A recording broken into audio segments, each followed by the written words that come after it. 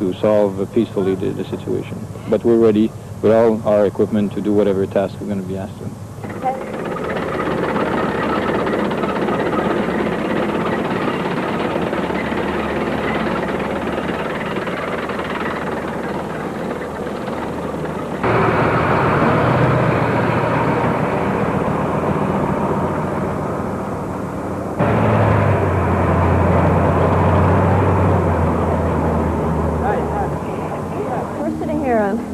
Front porch of the main street in this town, and what's different? What have you been seeing?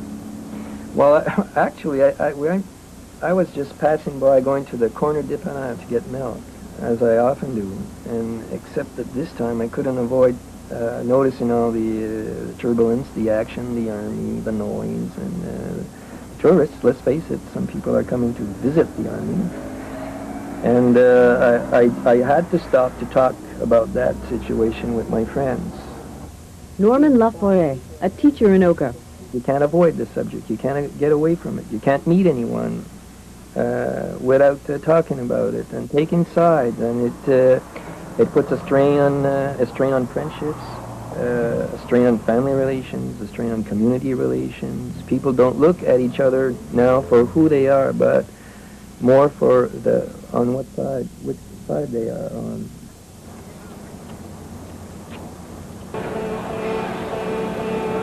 They showed their anger many times in Châteauguay before. Tonight they came to Montreal for the first time. 75 trucks affected by the bridge blockade. Hundreds of angry people asking once again for the use of force against the Mohawks. We're asking the army to go through, not stay there and do not work. We're paying for the army. Let them go through. We need our bridge. There's people that have to do lots of mileage for that bridge. The Premier is in his office on the 17th floor of the Hydro-Quebec building, meeting with Châteauguay businessmen. They're protesting the loss of the value of their property, demanding that Premier Bourassa build an extension to Route 30 immediately. Commuting takes so long now, says the sign, that family life has suffered. They wave the Châteauguay flag and talk of a feeling of pride that's been shattered by the blockade. It's the pride of a city. It's the pride of businessmen, Mercier, Léry, Saint-Isidore, Châteauguay, all the supporters that want justice in this province. But there's another feeling here beside the pride, open hostility towards natives, and an ugly sight, a red jacket hanging from a hoist.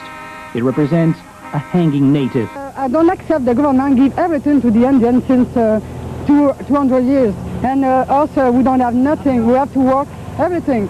For now, this is only an expression of their anger, showing off the might of their trucks, but that might mean more confrontation later on. Four veterans from Ontario and as far as Manitoba gathered in Oka in support of the Mohawks behind the barricade. These men fought wars for Canada alongside other Canadian soldiers like the ones now manning the barricades in Oka and Châteauguay. We are Indian warriors who put our lives on the line to defend Canada. As veterans of the Canadian Army, we are appalled that the armed forces have been called to oppose Indians who are only defending land that is legitimately theirs. After the brief ceremony, the men decided to visit an army checkpoint a few kilometers